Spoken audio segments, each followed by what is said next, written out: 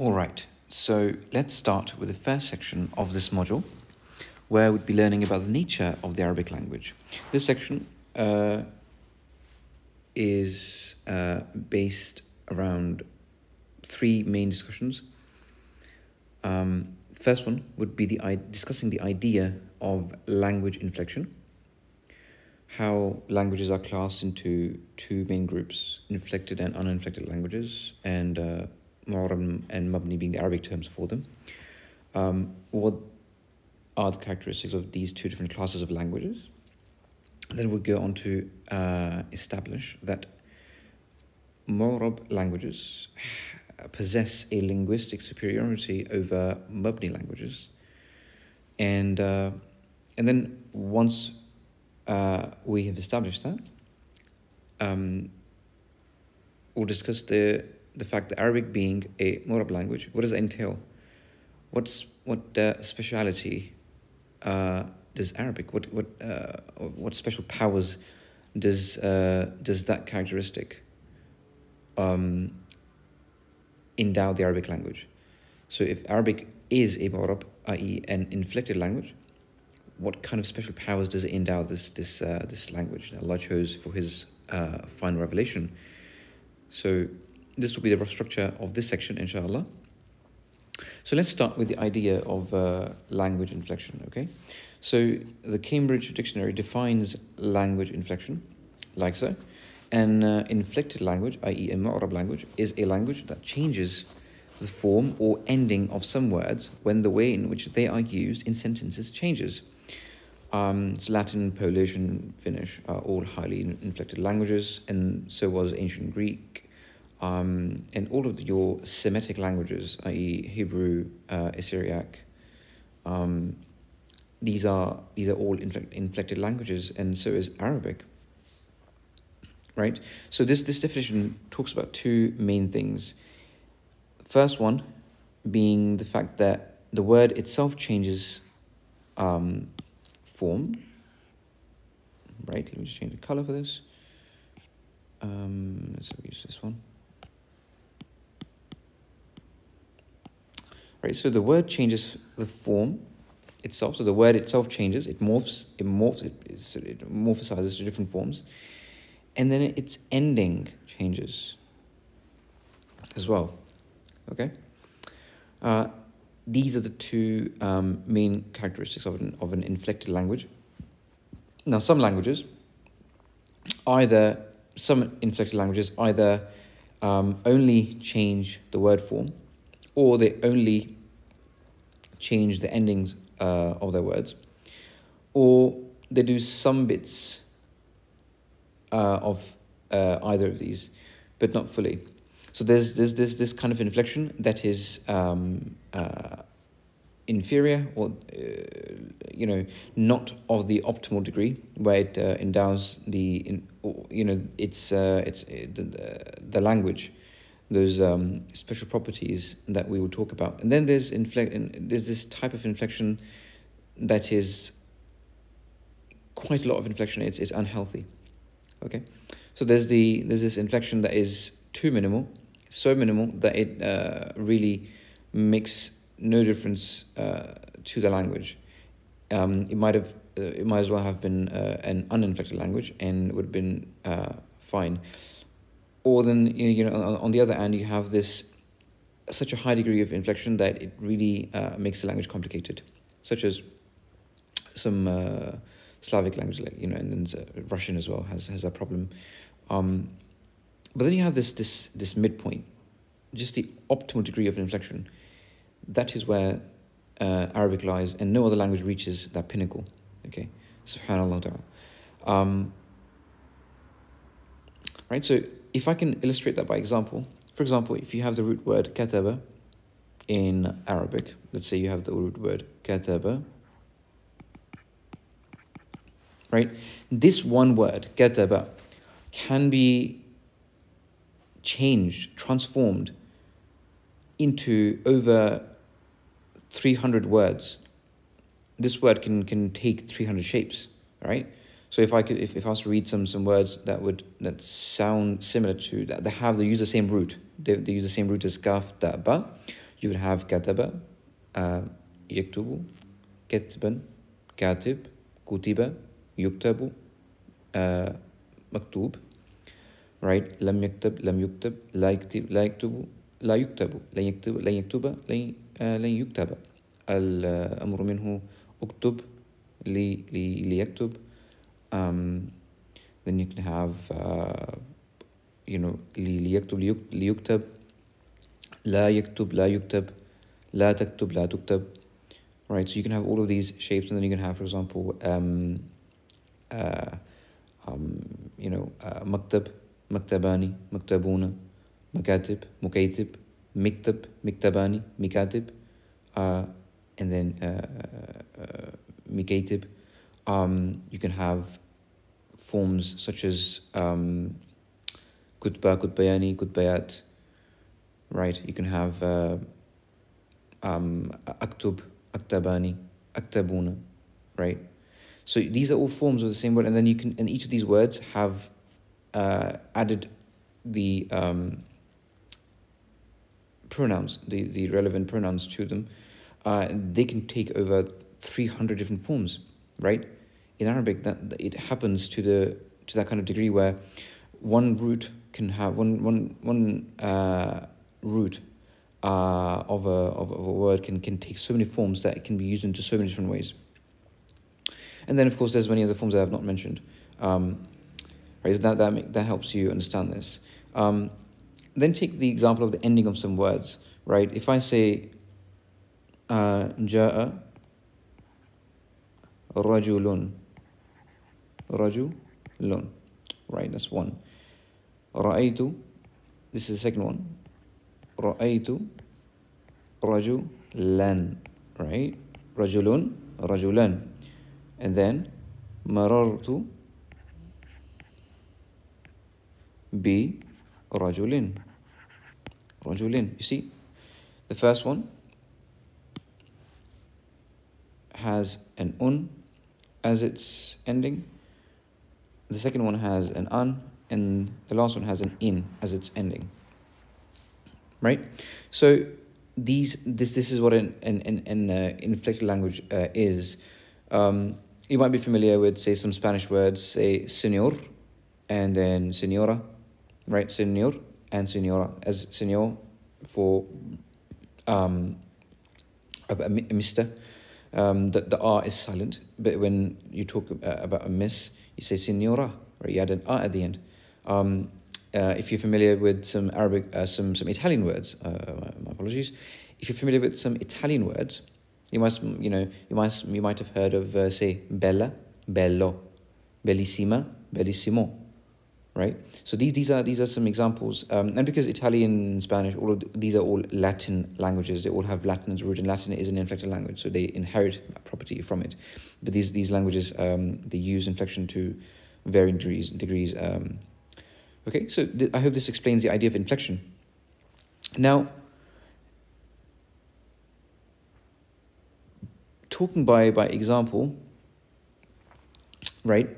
In an inflected language, the words may be masked almost to suit the writer, i.e., the words in an inflected language normally do not take their meaning from the positioning or the structure of the word in a sentence. Right? You can put different words on different places. You can move them around, right? And the sentence would still make perfect sense.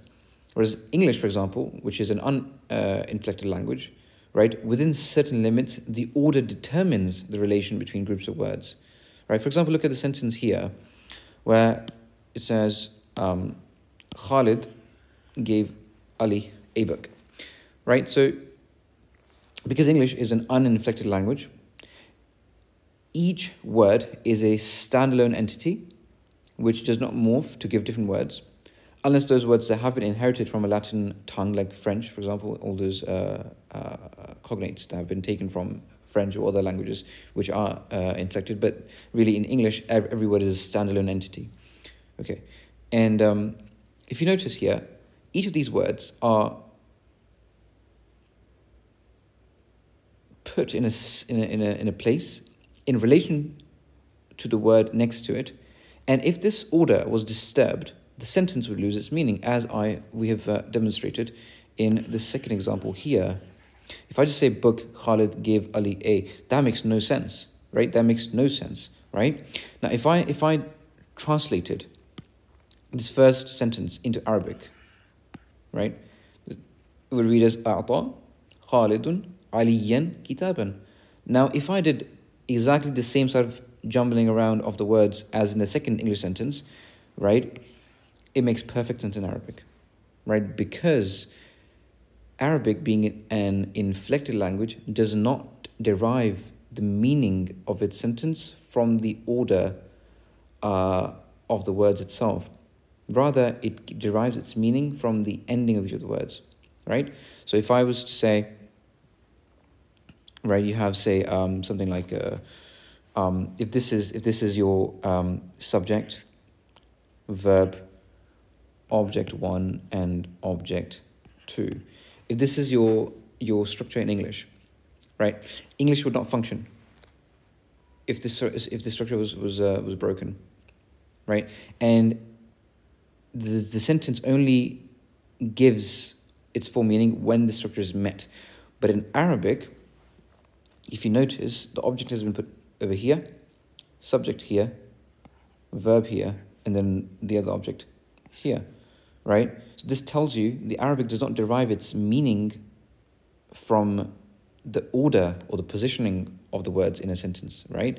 Rather, it takes its meaning from these case endings, right? How the word ends determines what that means in a sentence, and when words put together, right, would give you the whole sense of the sentence, right? So the positioning is less important in an inflected language, and more so in the Arabic language. Now, this idea of subject, verb, object, right? It's given in the Arabic language not through the order, as we've said, but rather the endings, right? So the would demonstrate a subject, an would demonstrate an object, right? So aliyan and kitaban in this Arabic sentence are both your objects, object 1, object 2. Khalidun, because it has an it tells you this is the subject, and this is the person who is giving, a'ta. He's the one who's giving. How do we know that? Because of the sound, not the order of the word. I could have put Khalidun in the beginning, and it would make perfect sense even then. Okay, so this is your inflection, right? But there's another thing. Because the meaning of the meaning of the sentence is being given by not the structure, but by the endings of each of these words. When you put these words in a different positioning, right? When you put these words in a different position from the previous one, right? It adds another layer of meaning. Right? And inshallah, we'll cover this idea in the next section where we talk about the superiority of mu'rab, i.e. inflected languages, over uninflected languages, bi-idhnillahi ta'ala. Okay, so now that we've understood the difference between an inflected and an uninflected language, inflected would be Arabic and uninflected would be English. Now that we've understood that dichotomy in the two classes of languages, let's talk about why is an inflected language linguistically superior to an uninflected language. Because we're keeping things brief, we'll just discuss 4 very important ways of looking at an inflected language that makes it stand out far and above an uninflected language in terms of its case usage, and it makes it pretty clear why an inflected language is superior to an uninflected language. Right, so if we start with the bottom first, we've already talked about this idea of an expansive vocabulary. But it's not just that one root word can be transformed into these 300 or more shapes. That's not the that's not quite the magnitude that we are trying to convey with this. When we say that, you know, one root word can be converted into so many different forms, what is even more important for us to realize is that these words are interdependent, right? So you can learn one word, and because these forms are unanimous in different roots, for example, a different root would take similar forms. If you just knowing one word of any one root, you could easily understand or even use in your own speech over 300 to 400 different words, right? And each of those words are related to each other by the root, yes, but even the words that are not quite related in terms of their yes, they're related in terms of their root letters, but not in terms of their root vowels, right? Even the words that are related to each other in terms of just the letters and not the vowels, right? Even those words have interdependency. Even they share a common meaning, right? So that like it really makes you appreciate how deep the Arabic language can become with this property. I'll give you an example. For example, what's the difference between if I say, let me just a different color. What's the difference between if I say bir, okay, bar, and bur?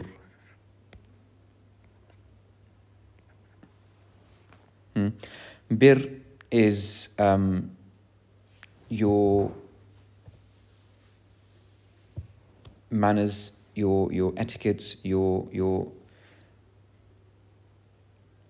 love, your care, your kindness to your parents. That's what bir is, bir al-walidin, that Allah has commanded us with, commanded us all with, to look after our parents. That's all bir, right? Being dutiful to our parents, being kind to them, being loving to them, being caring towards them. All of these fall under the word bir, right? Now the second word, bar, is land, earth, right?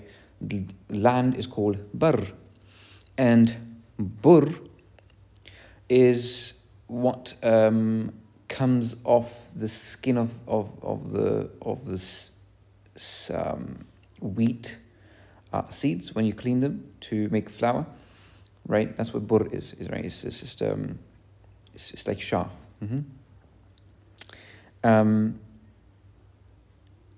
If you were to pay attention, there's nothing common in between the three words, right? But if you understood that because these words have the same root letter, they must also share the same root meaning, although that meaning has been hidden by the use case of these words, but all of these words initially were coined because of that meaning in mind, right? And the ulama like Raghib al-Isfahani, the author of Al-Mufradat of the Quran, is very Imam of the Lugha. He mentions that what is common in between these three words is expansiveness, right? Bir. The reason why the word bir is used in the Quran as opposed to other words for kindness and love and dutifulness to the parents is because bir is all expansive. It's all-encompassing love, all-encompassing care, all-encompassing kindness towards the parents. Bar, land, and land, as we see, it's expansive, right? It's we see, you know, when we travel across the lands, when we see on you know, Google Maps, for example, now we see expansiveness, right? Land is expansive, right? It stretches far and beyond our eyes can see, right? That's bar, expansiveness. And bur, when you clean wheat, right, to make flour, the chaff, and the hay that comes off it, the powder, the covering of the wheat seedling, right? When you extract the inside of the wheat seed from it, right, it expands. Then the powder sort of fills the air, right? Expands into the air, right? So that meaning of expansiveness, right, is in all of these different words.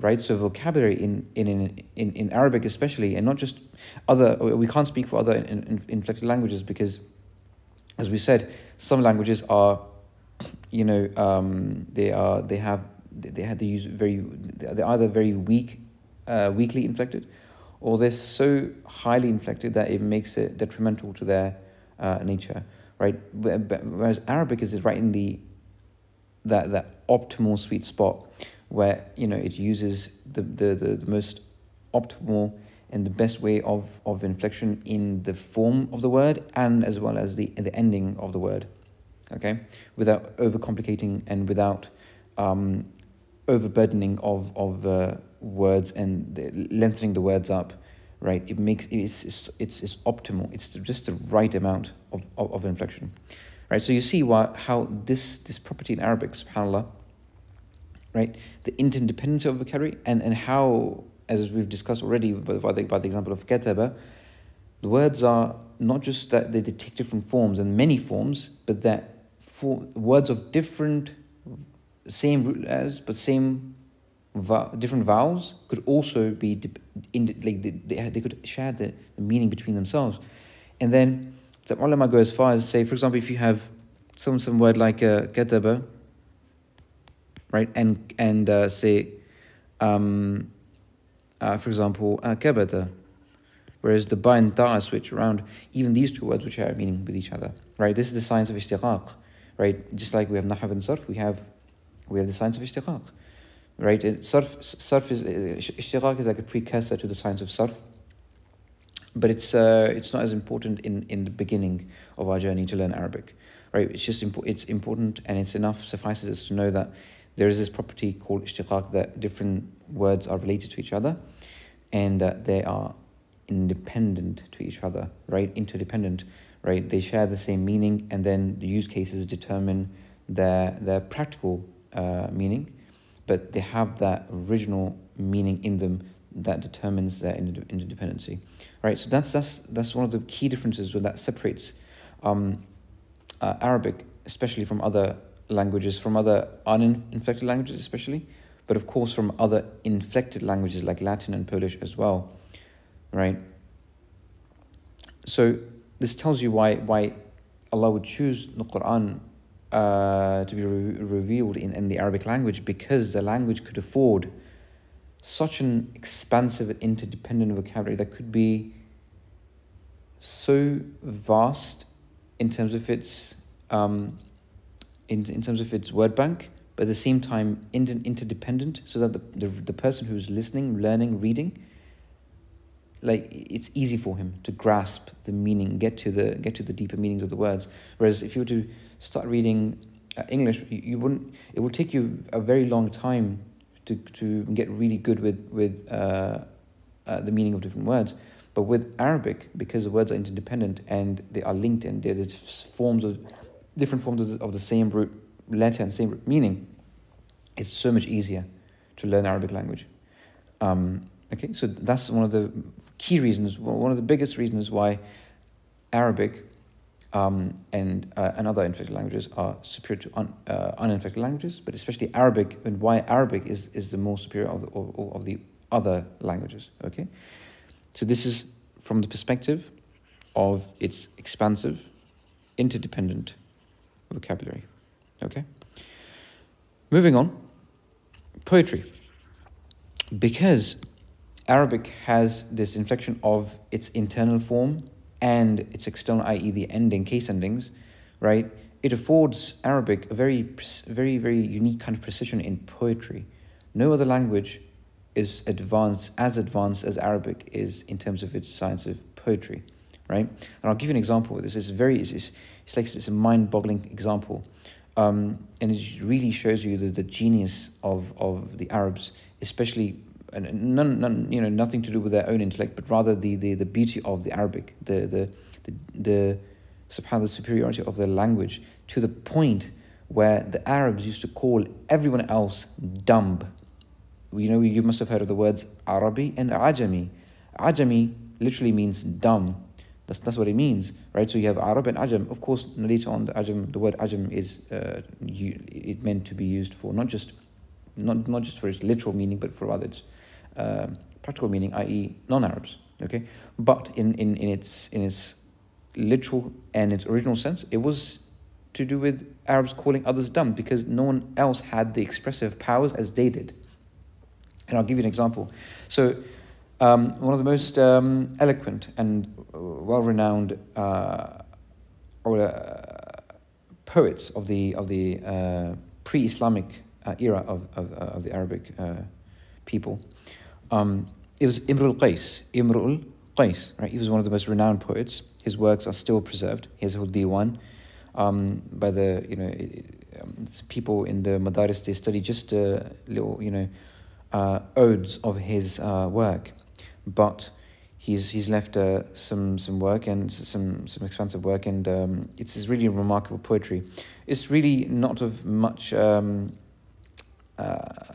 wisdom, utility, or even like practical utility. It's more about love and relationships and sadness and this and that. But the beauty of the language, it still astounds the Arabic reader. So anyway, I'll give you I'll share with you the incident of his death. Some highway robbers, they of course they ganged up on him, cornered him.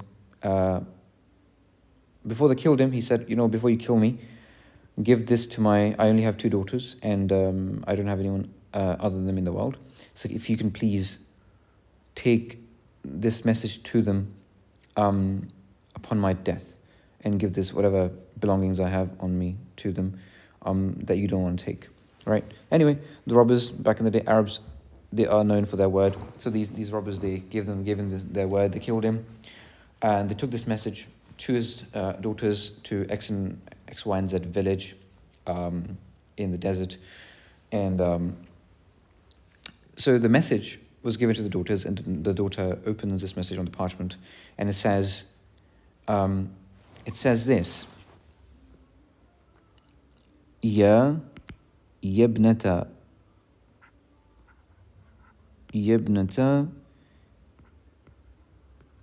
imra al-Qaisi inna abakuma inna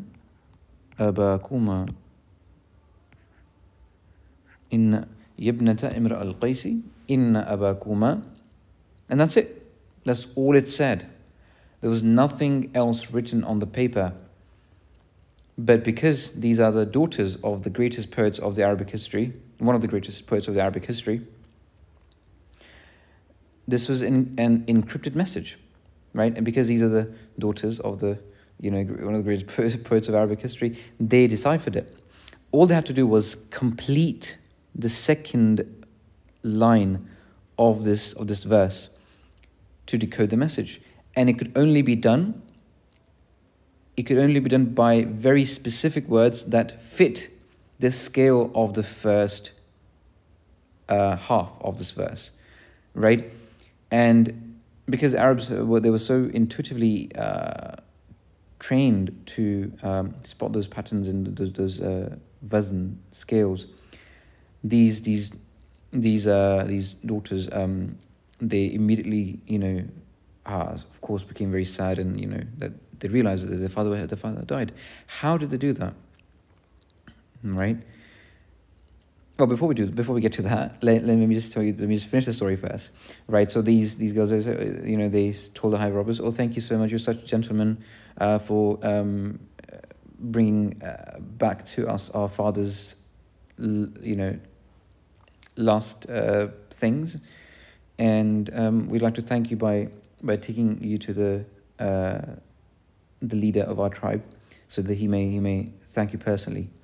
Anyway, these girls take these robbers to the guy, and instead of saying what they said, they told him, "Arrest these guys and kill them, for they've killed our father."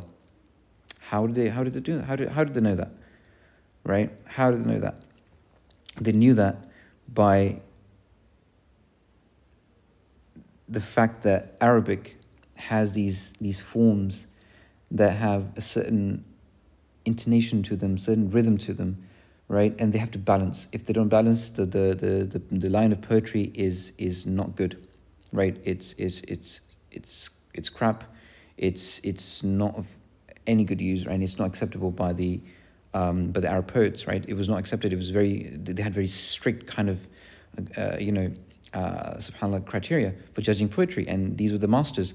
So they finished the line of poetry thus: Yabnata imra al-Qaysi inna abakuma, O daughters of Imr al-Qais, verily your father, qad qutila,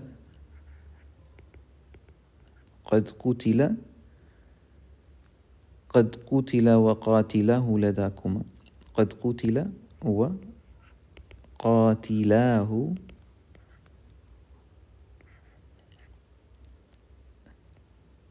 لداكما. Right?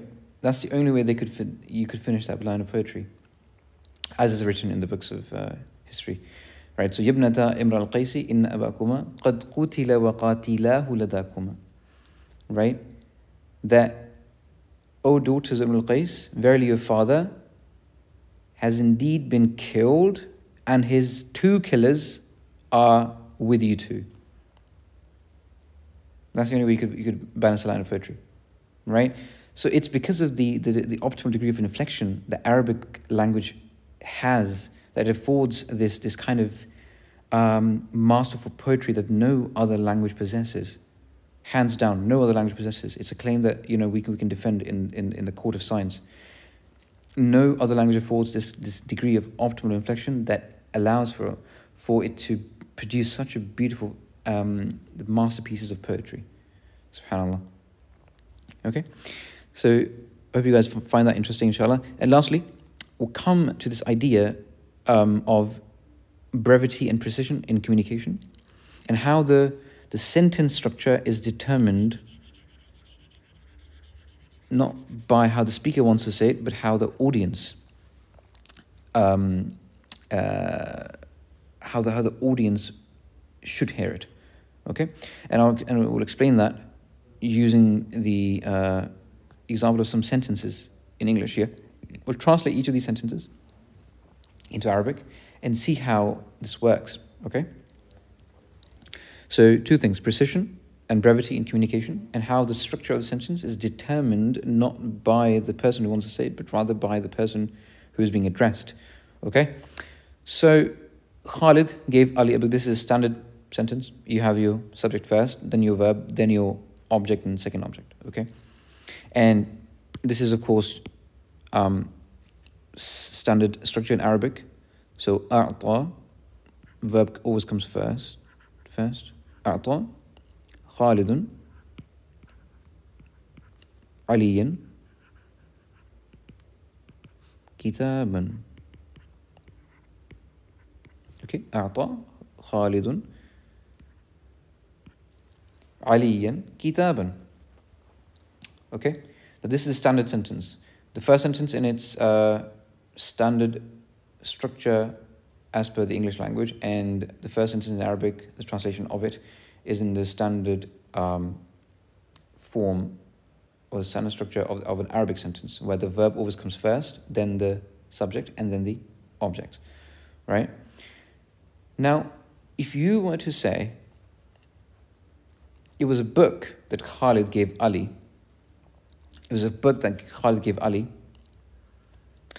for you to convey that meaning in English, you've had to introduce a few more words into the sentence and change the order of the words. And if you were to change this particular sentence, it wouldn't give you the same meaning. Right? In fact, the meaning would be lost. So you've had to add it was, right? That, right? So you've added these words to this to give that meaning that it was a book that Khalid gave Ali. Right, not a pen, not a pair of trousers, not sunglasses, nothing. It was a book that Khalid gave Ali, right? So, and you've had to sort of just move this subject, verb, object ahead, and it was a book that. So you have to do this with English, but with Arabic, you wouldn't do that. You don't have to add any new words. That same meaning is conveyed by just moving the word kitaban at the beginning, right? The sentence, the rest of it remains the same. Kitaban أعطى خالد عليا. Okay? عليا.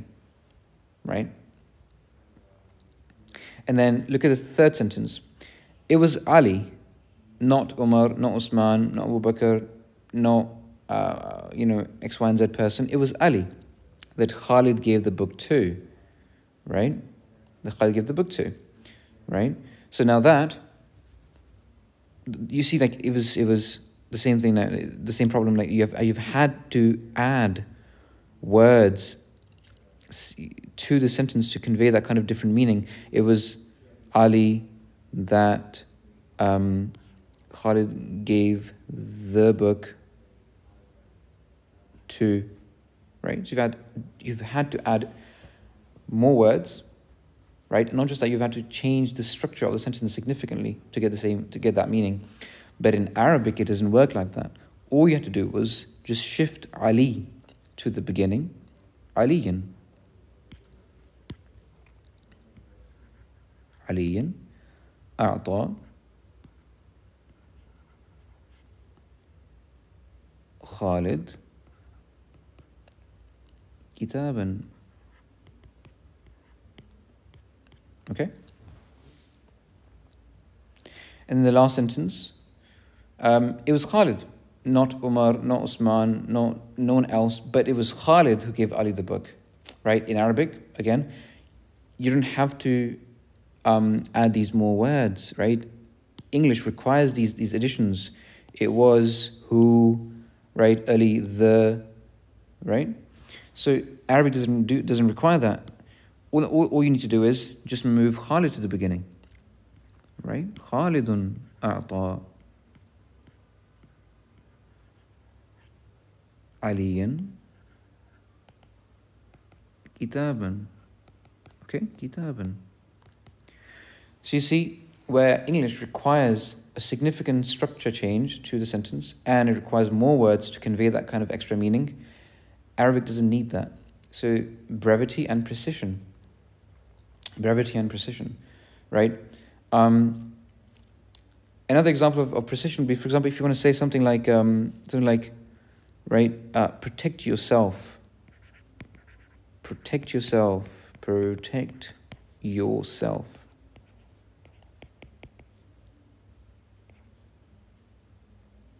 Right? In Arabic, it will just be this. Qi. That's it. Right? So numerous examples of this idea that Arabic is way more precise and it's way more brief when it comes to conveying the most important meanings. Right? It doesn't require all of these extra words as fillers. Right? Those meanings are conveyed by the tanweens, uns, ans, and ins. Okay? And of course, the structure, the way words are joined, that also adds in the pronouns, for example. If I was to say, ذهب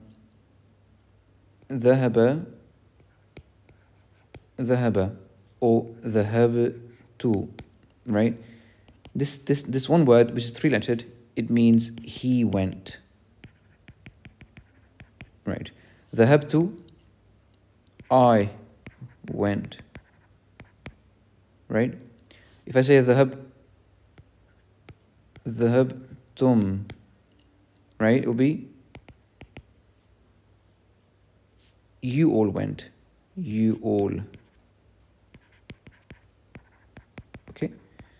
So anyway, this speaks about the brevity and the precision of the Arabic language, that each word is used for a very specific meaning, and synonyms of different words are not used as freely, right? For example, in the hadith, the Sahabi, radiallahu anhu, He says that when the Prophet used to stand up from his sajda for the second rak'ah, he used to stand up not by the word qama. The Sahabi does not use the word qama. He uses the word nahada. Nahada. Okay? Nahada. Why nahada, not qama? Because qama is standing generally. But nahada is standing with some force. It's like standing quickly, right? Standing up in an active fashion, right? Not slowly, not like a lazy person, not tired. Nahada, with energy, right? To show that the Prophet ﷺ used to pray with energy, with love for the prayer, right? Longing for the prayer. He used to enjoy the prayer. He nahada. He did not just stand up. He nahada. He was active in the prayer, right? So, inshallah, I hope that those examples are enough to give you the idea that the Arabic, subhanAllah, it deals with this idea that precision and brevity is really, really vital to its nature, right? And no other language comes even close to Arabic in this regard. So the expansive, interdependent vocabulary, the beauty of its poetry, the brevity and the precision of its speech, and lastly, the audience focused speech. In Arabic, at least in the classical Arabic, the modern standard Arabic is not the same as classical Arabic in this regard, at least, right? In classical Arabic, speech is always formed or formulated or communicated in relation to the person who's being addressed, not how you want to say it. Okay? So, judging by these examples, for example, that you have in front of you, if I had someone in front of me,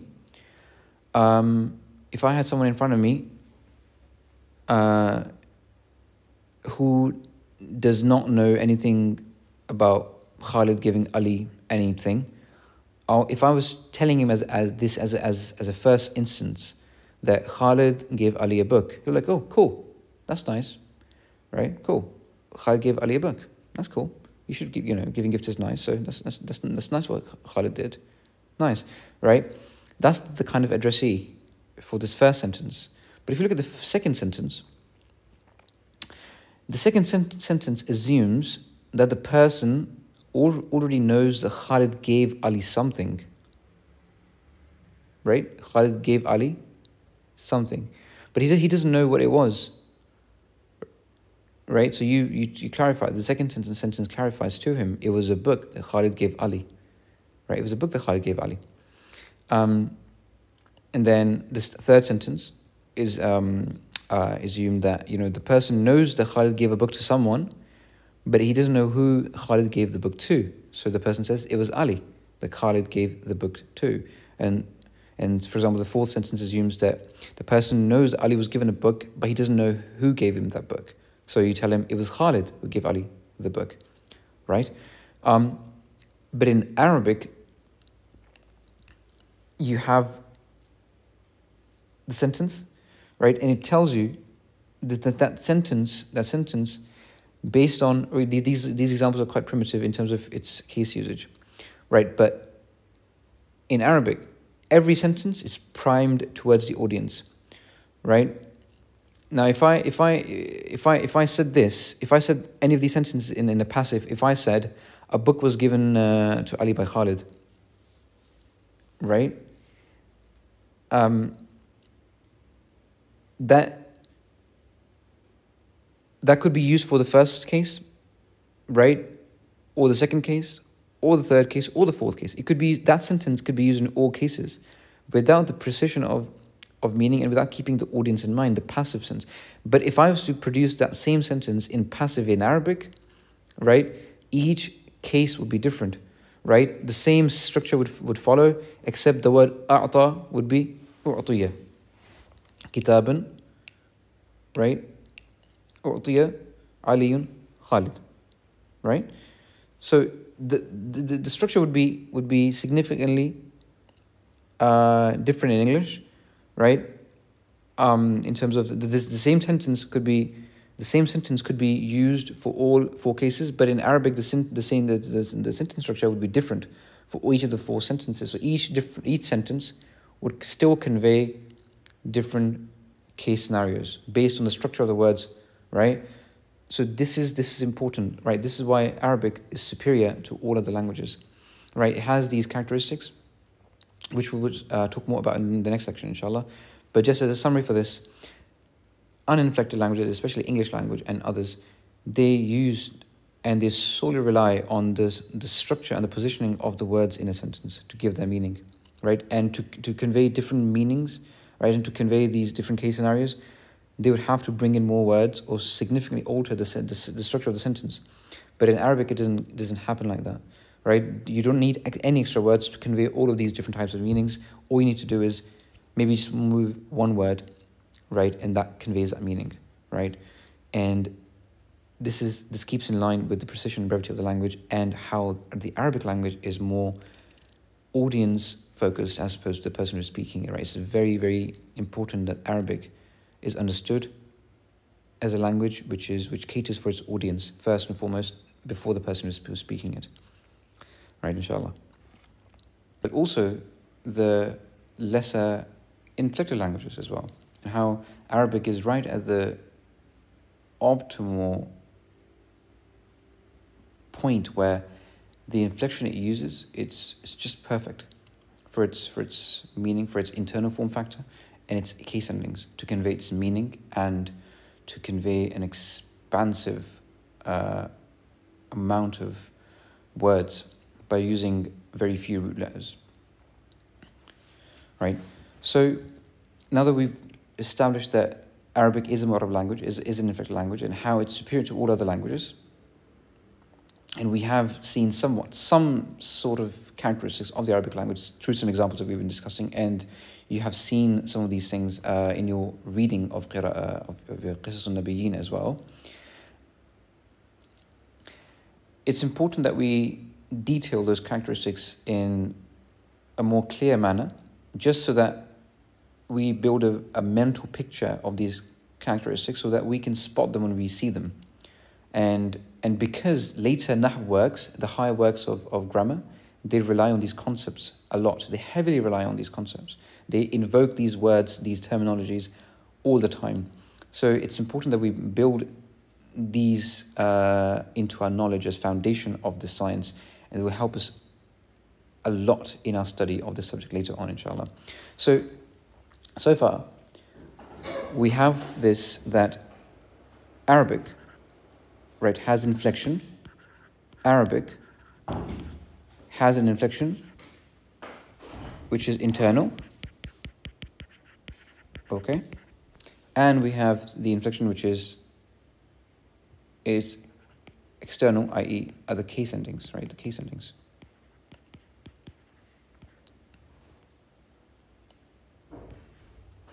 Right?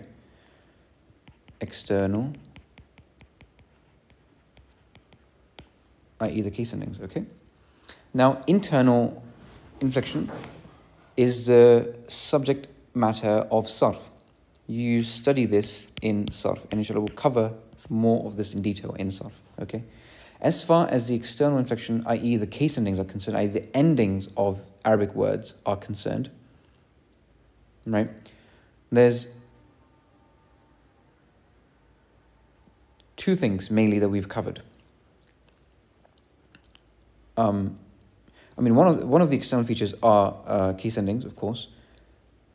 So one is your case endings more specifically, i.e. the endings of each of the words, right? And secondly was this the structure of the words in a sentence, right?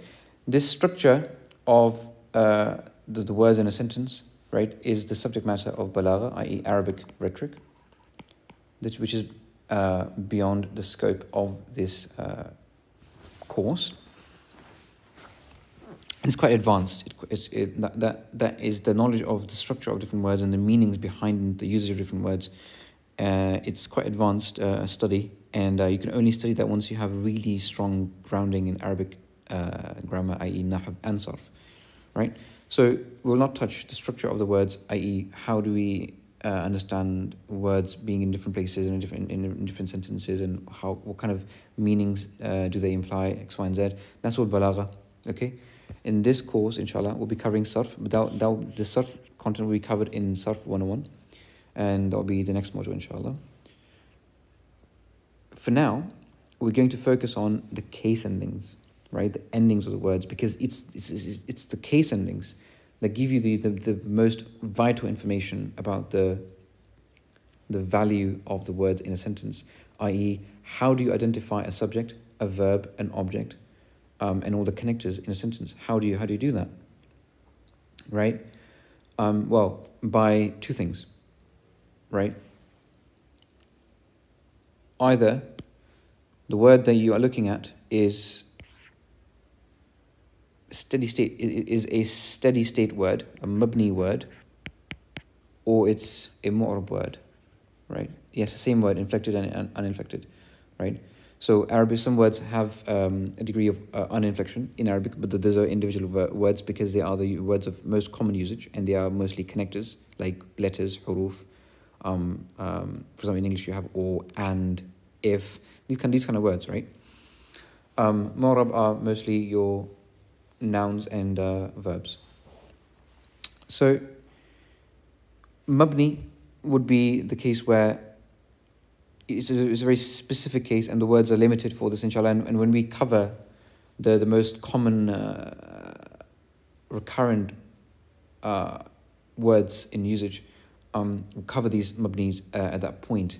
But when it comes to mu'rab, because this is what it really conveys, and this is what forms the foundation of your sentence structure, i.e., subject, verb, object identification. We'll cover this aspect, okay? Mabni just means that the word doesn't change. It's a steady state word, right? Steady state, uninflected words. Steady state, right? Steady state. They don't change their forms. Like, for example, min, from, ila, to, qad, verily, inna, indeed, right? All these words are, right? The mabni, they don't change their states because they're just connectors, right? They're just connectors. And as we said, the words that convey the meaning of being a subject or a verb or an object, right?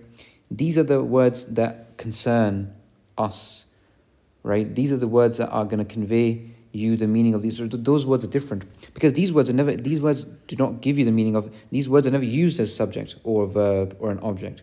These are just connectors, right? These just connect subject, object, and verb. So all of those connecting words, they're all mabni, they're steady state, right? They don't change form because they don't need to change form, okay? The words that act as subject or a verb or an object, these are the words that change form, i.e. their case endings. They change their endings to convey the meaning of them being a subject or an object or a verb or X, Y, and Z in a sentence, okay?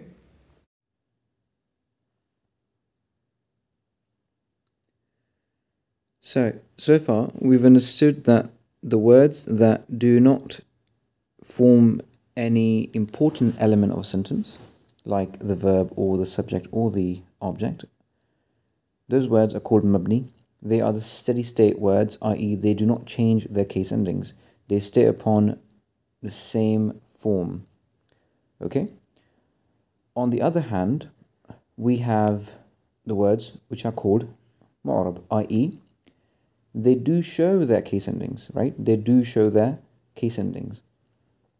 And these are the words that form the building blocks of a sentence, the most important elements of a sentence, i.e. the verbs, subject, and object, or the information about each of these three, right? And since case endings are basically the uns, and ins at the end of the words, and the case endings are shown by the vowels, it makes sense for us to take a step back and start off with enumerating the number of vowels in Arabic, right? And as we know, it's no secret and not a very difficult task to do because there's only 3 Arabic vowels, right? There's the dhamma, okay? Then there's the fatha, okay? Then you have the kasra. And I'll mention the fourth one, which is the absence of these three, i.e. sukoon. Okay, the absence of these three vowels, right? Now, your dhamma would be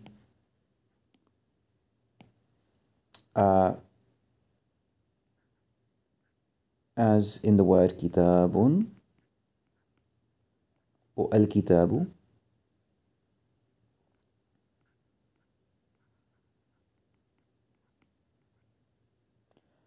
Or kitaban or al-kitaba, right? Kasra would be fi kitabin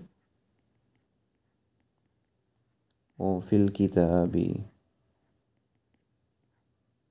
Okay, and then of course the sukoon would be something like lam yazrib. The b, right, the silent ba at the end would be the case ending of this word. Now, the dhamma, it signifies your subjects, right? The fatha signifies an object. The kasra signifies the words of relevance, the words of relevance. These are the extra bits of information about the object or the subject or the verb in the of the sentence, right? These are additional information blocks for the three main elements of the sentence, right? And the last bit, sukoon, this is mostly seen. This is pretty much always seen in a verb, right? So technically, the words used for each of these states in Arabic are raf'un,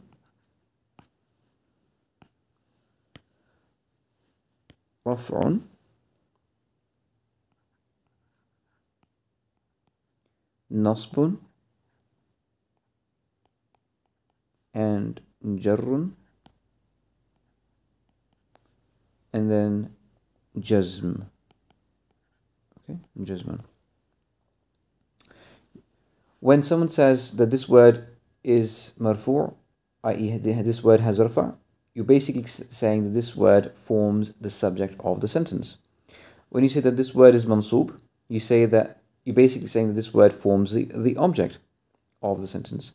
When you some word it has jar or is majroor, you're basically saying this word is either relevant to the object or the subject or the verb of the sentence, right?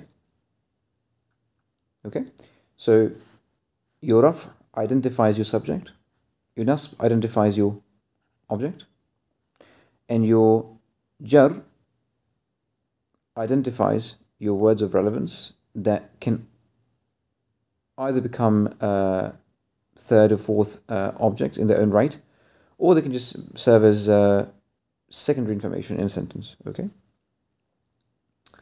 Now, I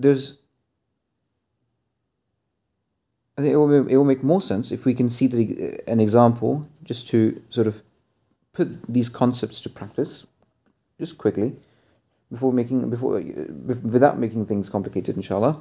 So, say we have this sentence: جاء زيد اليوم إلى المدرسة في السيارة. في السيارة. Came Zaid. Zaid came اليوم, today, إلى المدرسة, to the school, في السيارة, in the car. Right? Now the first word, جاء, is a verb.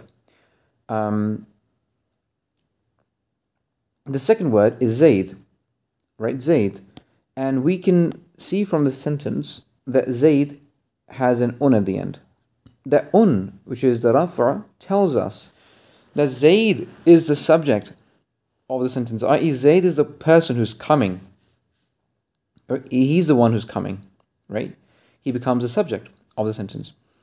And when we read the word al-yawma, the fatha tells us that this is the object of the sentence, because it has nasb, right? It has a fatha, right? And then the other two pieces of information, they both have a kasra, right? So they have jar on them, i.e. these two become blocks of relevant information, second information, to either the object or the subject or the verb, and we shall see that which these are relevant in just a second, inshallah. So you see how the case endings signify the subject, the object, and the words of relevance, so the extra bits of information of a sentence, and the verbs, right? So this is in a nutshell what Arabic functions on. Four types of case endings, and we'll mention this here, that the first two types of case endings appear in nouns and verbs. Jar only appears in a noun. The verb cannot have an E case ending, okay? It cannot have a E case ending. And the jazm only appears in the case ending of a verb, okay? So the nouns and the verbs both can have a U sound at the end or an A sound at the end, right? The nouns can have an E sound at the end, and this is when a noun becomes an additional information of the sentence, okay? Only the noun can have an E sound at the end. And a sukoon, the jazm is what only a verb can have at the end of it, right, as a case ending. The noun can't have that, right? So the raf' and nasb are both used in the verbs and the nouns that form the subject or the object, and the jar is specifically used with those nouns that form relevant bits of information in a sentence, and jazm is specifically used with the verbs, and it is to do with what we'll explain in just a second, inshallah. Before we can move on to that, let's just quickly summarize this, that we have 3 harakat and 1 absence of haraka, right? We have 3 vowels and we have the 4th property, which is the absence of vowel, right? So these are the 4 types of case endings that you can find in any type of Arabic word. The dhamma signifies a subject. It would always signify a subject. No object can ever have a dhamma, an u or an un sound. And a would always signify an object of a sentence. And e would always signify something of relevance to either 3 of the important elements of the sentence, either the object or the subject or the verb. Okay? And then the last bit, which is sukoon, i.e. jazm, that's relevant to only the verbs, and we'll come to that in just a second, right? So just to see that happening in this sentence once more, ja'a is the verb, zaydun is the subject because it has an un, al-yawma is the object, right, of the sentence because it has an a. Ila al-madrasati is the first piece of information, and fi sayyarati is the second piece of information, right? Now, if we pay attention to the translation of this sentence, Zaid came. When did he come? He came today, right? So that's the first object of the sentence. Now, the sentence is basically complete, but if I was to furthermore ask, he came today, sure. Where did he come? Well, the first piece of information becomes relevant. He came to the school, ila al-madrasati, right? And, well, okay, sure. He came to the madrasa, he came today. How did he come? Did he walk? Did he take the bus? Did he use a car? Did he ride a bike? What did he do? Well, he came fi sayyara. He came in the car, right? So this is the second piece of information. And then what you can do is you can transform these bits of information into objects in their own right. So this first piece of information could become the object number 2, and this could become the object number 3 in its own right if treated separately. But there was these two would definitely, in either case, either you treat them as separate information or you treat them as second or third object in a sentence, they would always be relevant to one of the three, and in this case they are relevant to the verb. Okay? Now, thus how we've identified that rafa' nasb happens in both verbs and nouns, because nouns and verbs are what form a sentence, right? So it happens in both nouns and verbs. Jar only happens in nouns, and nouns only when they form important information about the important blocks and elements of the sentence, i.e. the object, subject, and verb. Jazm, on the other hand, is specific to the verbs. Jazm, i.e. sukoon at the end, as a case ending, will not appear in a noun. Now, in a sentence, when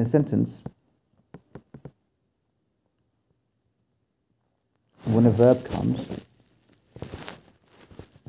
the only difference is the the a, and the absence of any vowel, any case ending.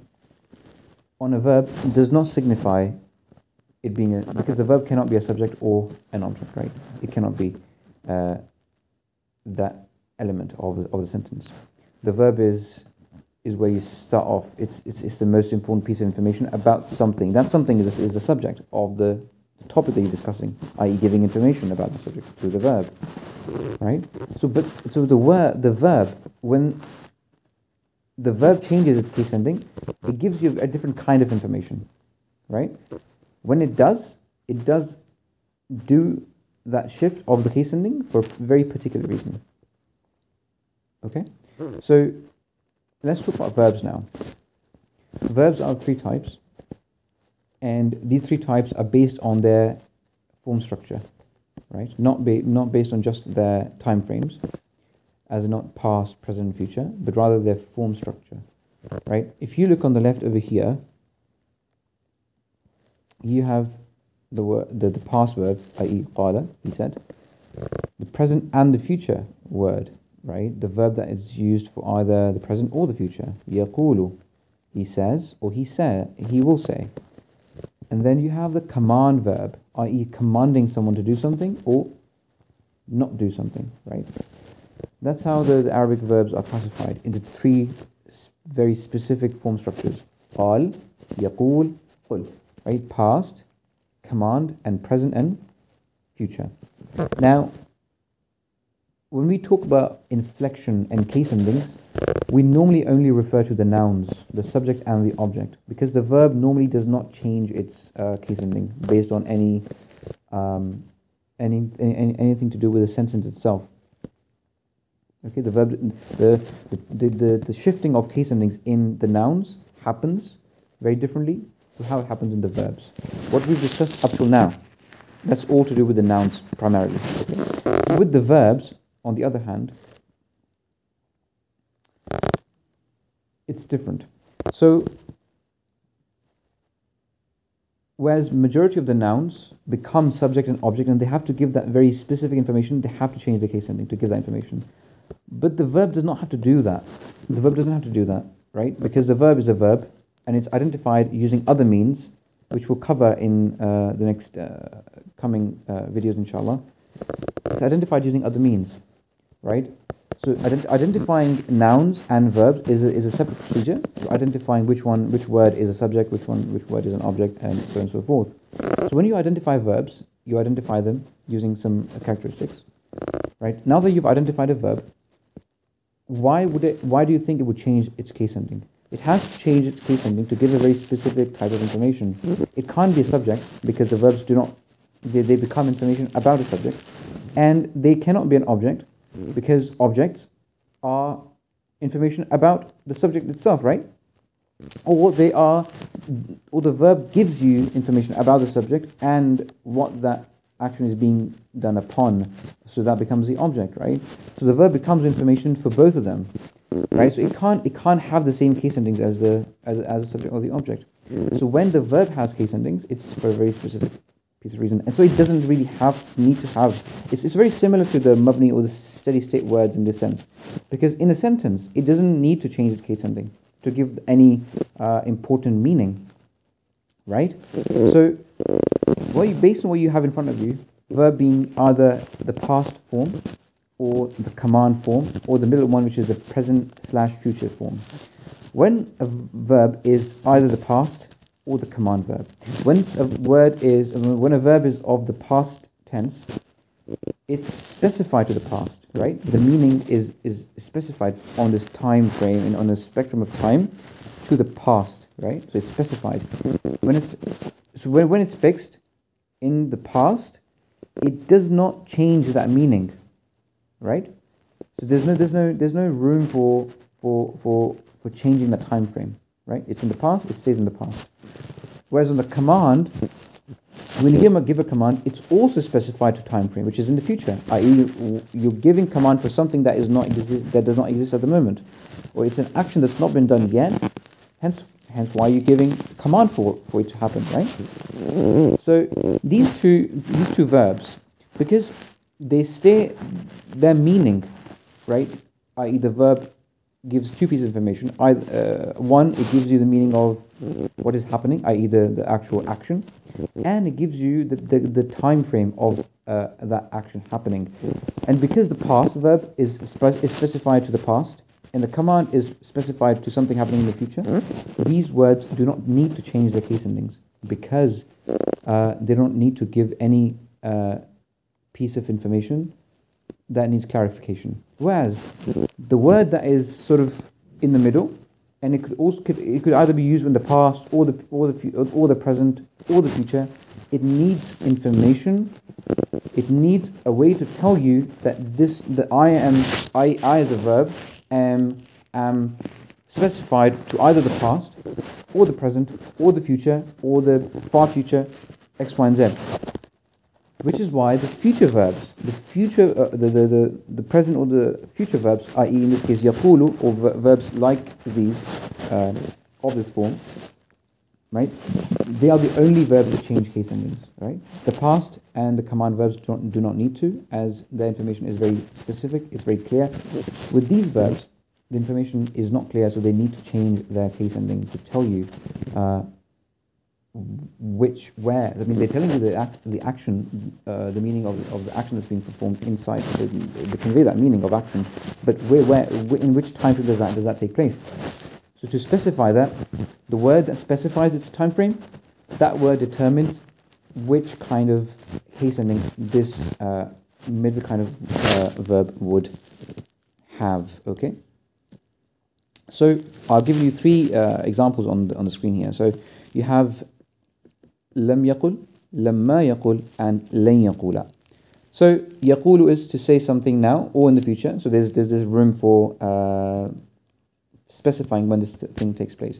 When you say لم يقل, it means the person has not spoken in the past whatsoever. لم يقل, he has not spoken up to this point whatsoever. لم يقل, right?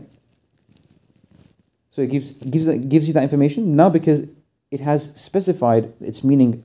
It's changed. It's transformed its meaning from that a kind of room for confusion. Okay, so is it happening in the middle, or is it happening now, or is it happening in the future? It's removed that doubt, and it's specified the meaning of this action in the past and in the negative sense. Okay, it has in the past, it has not happened. This action of speaking by this person, him, this has not happened, right? So this is what this sukoon on this verb conveys to you when lam comes at the beginning of it. Whereas the second case, where it says lamma yaqul, right? This verb also specifies the time frame of this verb, right? It also puts it in the negative sense. The only difference is when the word lamma is used as opposed to lam, the meaning is that the action has not been done yet in the past, but there's a possibility that it might happen now or in the near future, right? There's a possibility. Okay, so it gives you that extra piece of information, right? that word does. But lam just tells you it's not happened. It's not giving you any other information, okay? But lama tells you that this might happen. Whereas when you say the third case, لن يقولا, right? Now len, it specifies or fixates this verb to the future. He will never speak. لن يقولا. He will never say a thing. لن يقولا. He will never say a thing, i.e. in the future, right? So when you specify this verb with the future, you change its case ending from يقولو to لن يقولا, right? So that la, with the addition of la at the beginning, tells you that this verb, this action, has now been specified on this time frame to the far left spectrum, which is the future. Okay, inshallah. So this is, in a nutshell, the concept of i'rab, i.e. inflection, towards the end of the Arabic words, and these are the most important characteristics of the Arabic language in terms of its inflection towards the end of its ending of its words. And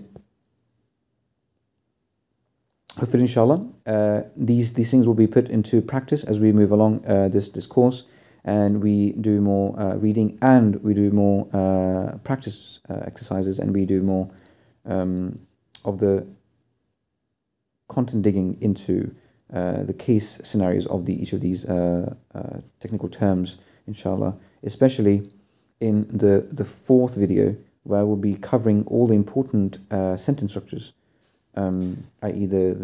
with the usage of each of the most recurrent verbs, nouns, and conjunction words. When we see that happening, it will be so much more clearer how the Arabs use these different case endings in practical cases, right, inshallah. So everything will come together, bi-idhni ta'ala. So until then, assalamu alaikum wa rahmatullahi wa barakatuh.